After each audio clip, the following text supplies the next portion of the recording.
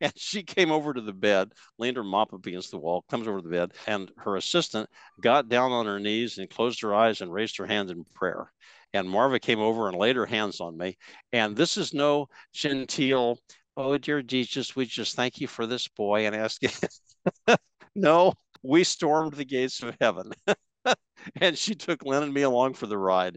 And I think she goes on for 5 minutes in this, what I presume is this Pentecostal like prayer, from her church and background, and she said, oh, Lord Jesus, you made this man's mouth and you can cure this man's mouth. We ask you right now, Lord, right now to fix this man's mouth so that he can breathe and he can swallow and he can eat and he can testify to the glories of God because so we go on. This goes on 5 minutes. She finally says, amen. So, and then she cleaned the room, they take out the trash, mop the floor. I'll be back and look in on you in a few days.